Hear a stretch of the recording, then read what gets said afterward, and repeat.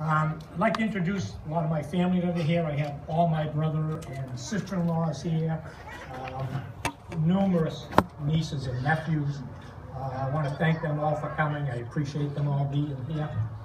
I have a cousin who came all the way from Maine because I am one of her two favorite cousins. I also would like to introduce my mother and father-in-law. They've been great to me as a son-in-law. They're just terrific people. Helen and George, if you please stand.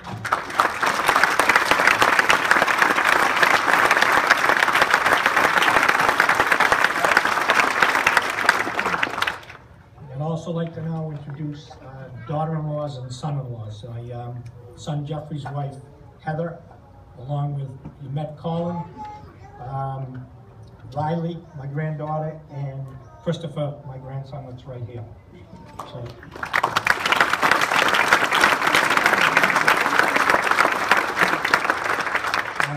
my daughter Laurie's husband, Mike. Mike took Mary because she needs a nap. And her son, Michael.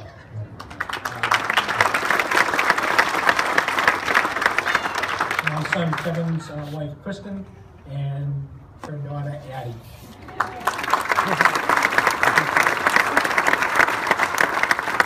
And then Daniel's wife, Amanda, Holden, Dylan.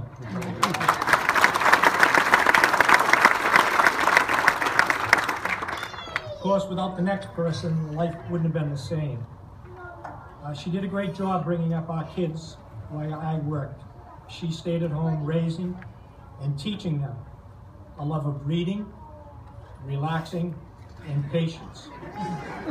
Things that I do not know anything about. She has listened to me complain, moan and groan, and deal with frustrations. But that has been a two-way street. I have heard a lot about kindergarten and the Boston public schools. When our kids were young, she attended many CM events. While I chased students at athletic events and through the streets of Boston, she watched over the 4 kids. Once the kids were grown, her great love for HGTV, Ion TV, and reading allowed me to attend so many school events. My wife, Joan.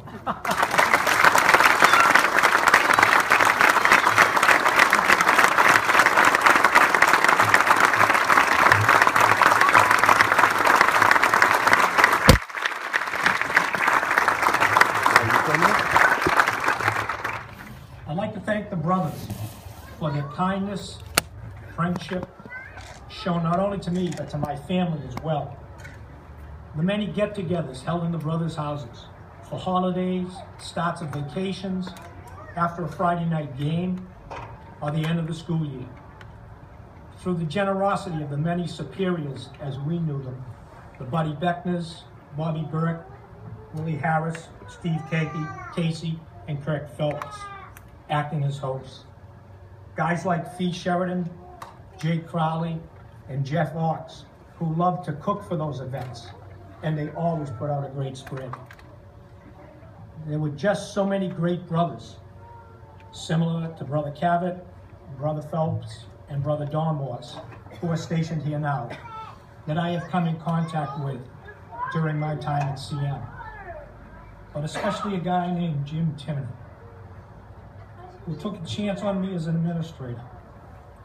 The one thing that he taught me that still sticks in my mind today, he always told me, never lose your cool on a Friday. It only ruins your weekend. The many, many colleagues that I have worked with, I've learned from some of the best. Dan Burke, who first hired me as a coach at Christopher Columbus, and then who was instrumental in getting me the job at Catholic Memorial. The Jimmy O'Connors, Eddie McElhaney, Chris Jackson, Jerry Fortin, Gus Andrews, Jake Lyons, Tommy Ma, Joe Perfetti, Phil Tracy, and Tommy Robinson. They were all the veteran guys when I first came to CM. And along with the brothers, were instrumental in building the foundations of CM. And the others who I've worked along beside, like Phil Genatasio, Joe Hurley, Vinny Catano, Ann Magyar, Tommy Beatty, and Bob Teagan. We were the younger crew at that time, the people who were involved in all the activities with the students. All of those teachers also had a great impact on the lives of generations of CM Knights. I have enjoyed working with them, as well as the other numerous colleagues who are still here or who have gone on to work in other places. It has been a thrill to work beside graduates of Catholic Memorial that I have taught. Right now there are 16. It has been again, great for the school to bring them back and watch them grow as professionals, giving back in many ways to a place they love. Then there was Paul Capiloupo. When I first came to CM, there was not a great friendship, believe me. C-Cap was the CYO president at St. Teresa's, and I at Sacred Heart. Bitter rivals at the time, but it worked out. He became my closest friend. Attending each other's family events, such as weddings, parties, cookouts, football trips, or just a night out with our wives. Many, many laughs with Cap, both inside and outside of school. We did accept many challenges for a game of 2-on-2 basketball. Of course, I would have to rebound, he would have to shoot. Many students occasionally would want to make a friendly wager for a sub. In an attempt to be congenial, we never refused. And as he said, we never lost. Golf outings, where our scorecard sometimes was challenged. Most of those people never heard of mulligans. One thing he taught me, make sure your golf pencil always has an eraser. I know he always had my back, especially on a bad day, as well as a small glass of scotch. Sometimes multiple glasses of scotch. The staff here at CM has always been great, from the maintenance crew, the nurses, and all the people in the caf. And as they say, behind every great man, there is a great woman. While at CM, there have been many great women. The Nancy Grahams, Ann Flanagans, Sue Timmons, Anne-Marie Cahalan, Taryn Luckner, Nancy Robinson, Celia Susie, Elena Jamian, Marlene Stout, Eileen Semeski, and Sheila Joyelle. They made my job easier and made me look good. And one of my greatest supporters, Alice McCormick, who was my longtime assistant when I was the dean. She made me look great. She was sharp. In an instant, she knew what absent notes or early dismissal notes were real and what were forgeries. She knew when it was a girlfriend calling a guy in sick, not his mother. And she would always knew when someone was in a pile of trouble.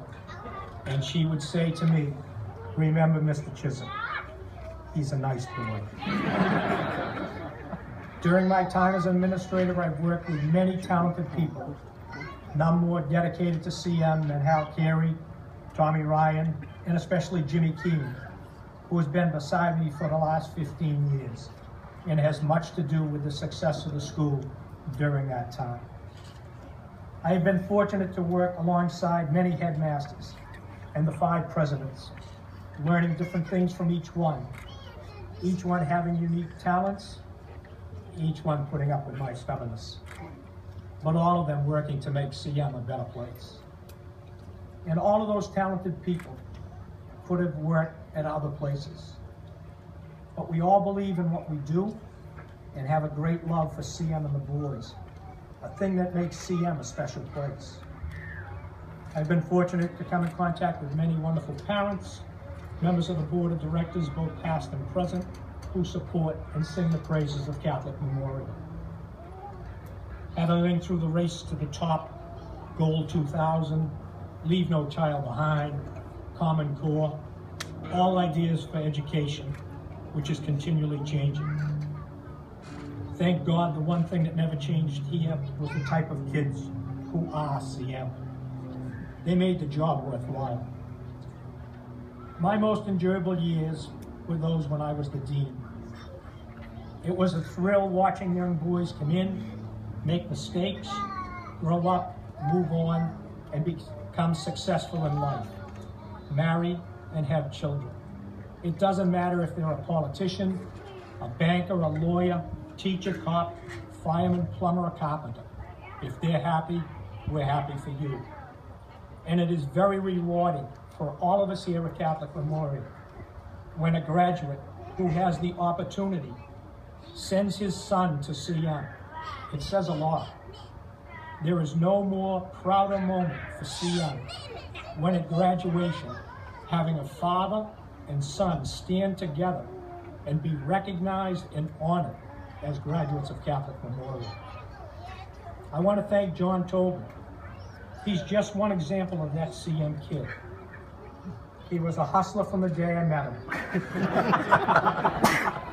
him. He worked for me for many years as the secretary of the summer school program. Some years he was a client. But he went on to do great things in Boston and now at Northeastern. Married, and he and his wife Kate are raising 2 young boys. He, like many, is a CM success story.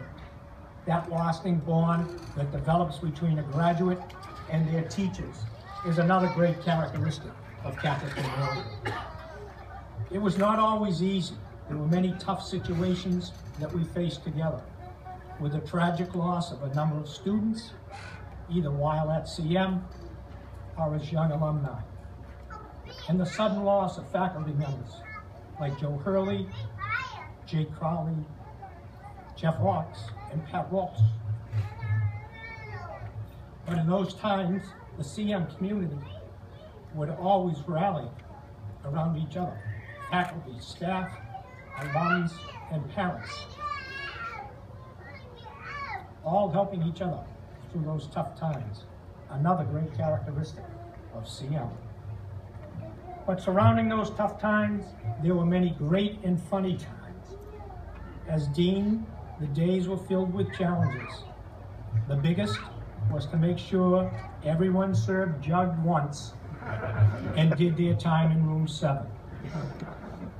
In case any of you have forgotten, there are still 222 bricks on the back wall in room 7. What else could you do while sitting there? Sometimes standing if you get caught talking, staring at a wall. Some guys were easy to catch. The smokers behind the dumpster, coming out from lunch. Those windows on the stage gave me a great vantage point. In those days, you didn't have a choice at lunch. The meal was the meal. Maybe that's why the lunch line's so slow now. So it was easy to catch those who were sneaking off the campus to the superette to get a sandwich at lunch. God, they had great sandwiches.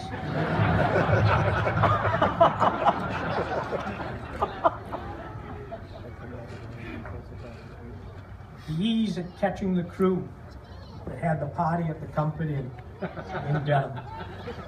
Thanks to the kid, who will remain unnamed, who just happened to drop his CM progress report in the hotel room.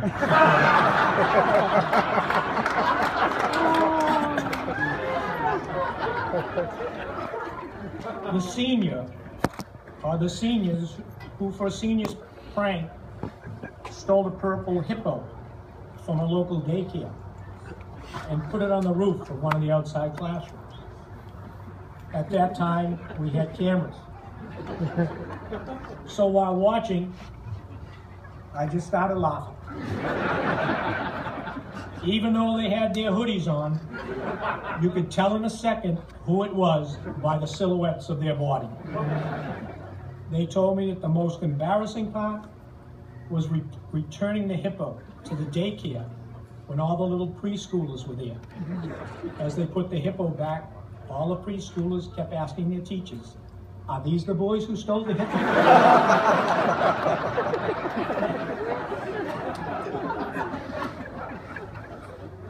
As always, some teachers, as well as students, would give up somebody else just as a joke, to make sure they served Judd. But it became so easy when the middle school came into existence, because those little guys will give up anyone to serve themselves. I just had to look at them and they would start confessing everything. Some were harder. It took a while to catch the driver of the truck in the hippo caper, but I finally caught him. Took a picture of his truck and put it in the graduation video so he would know I know.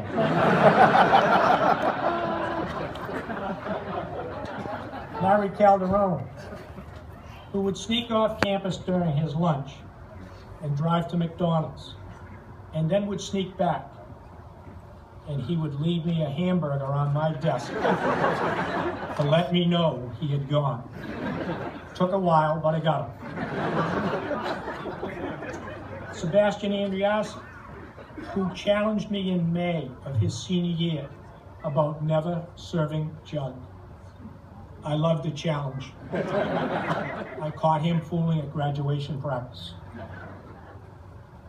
Some of the favorite things I would do,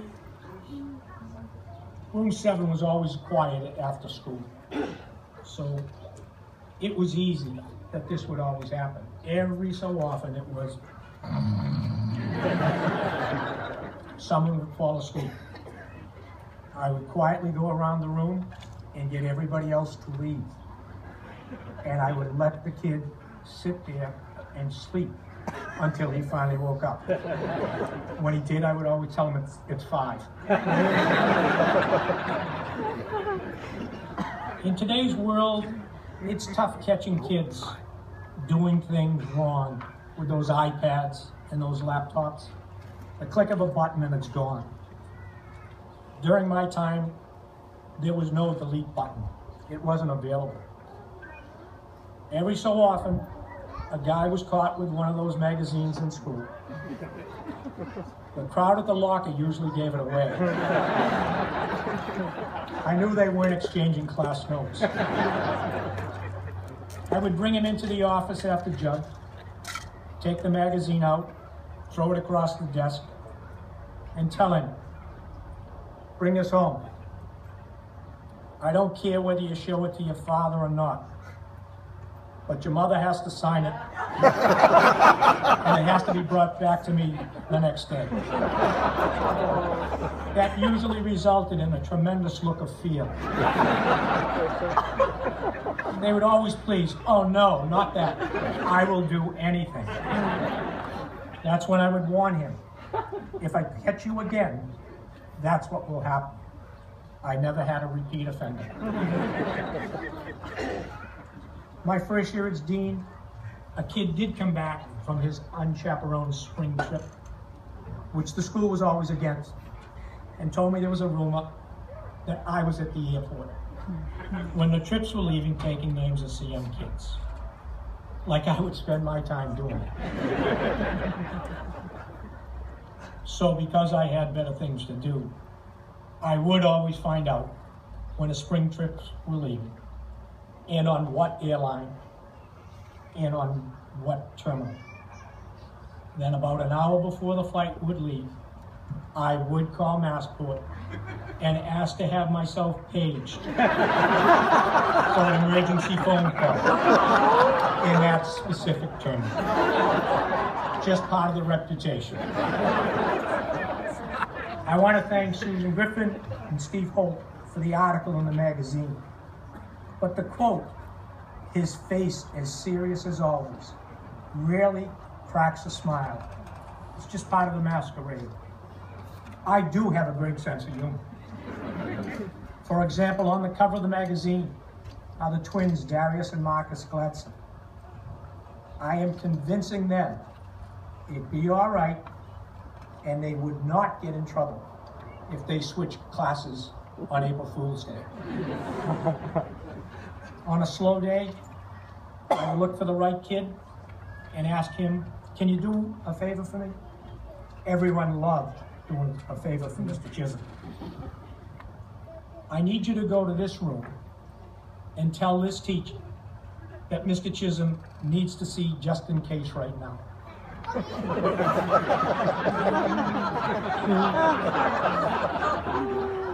Most times, the student would just come back smiling and say, "That's funny." But there were times the kid would come back with a message from the teacher saying, "I don't have him in my class."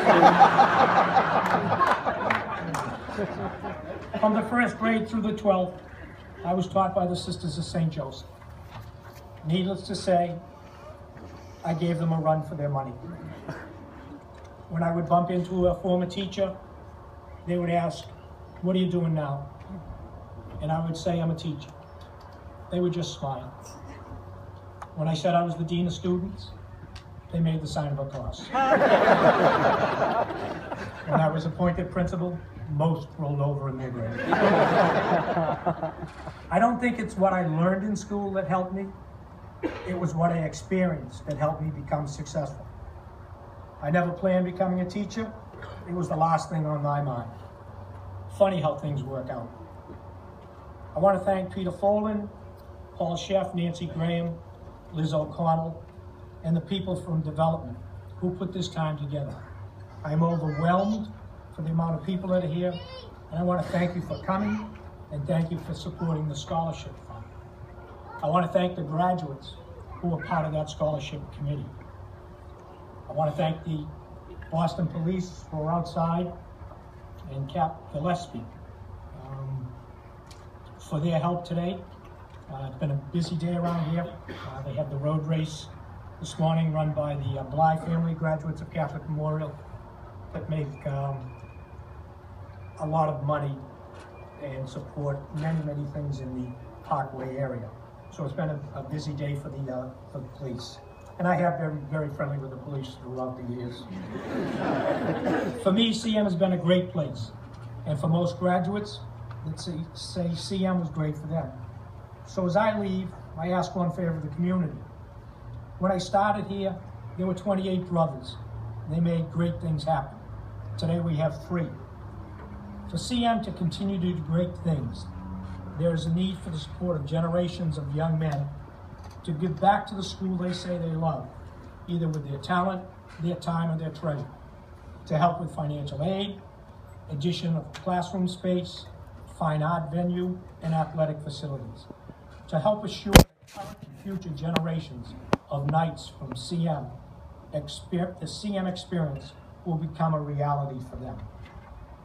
I'll finish with some lines from one of my favorite songs. If I could, I would sing, but the sign of a smart administrator is know your limitations. Well, here it is, my time has come. Won't be long, I'll be moving on. All the good times that I've had, much more good than bad. What more can I say? We'll meet again, I hope and pray. Now I'll be on my way. Thank you.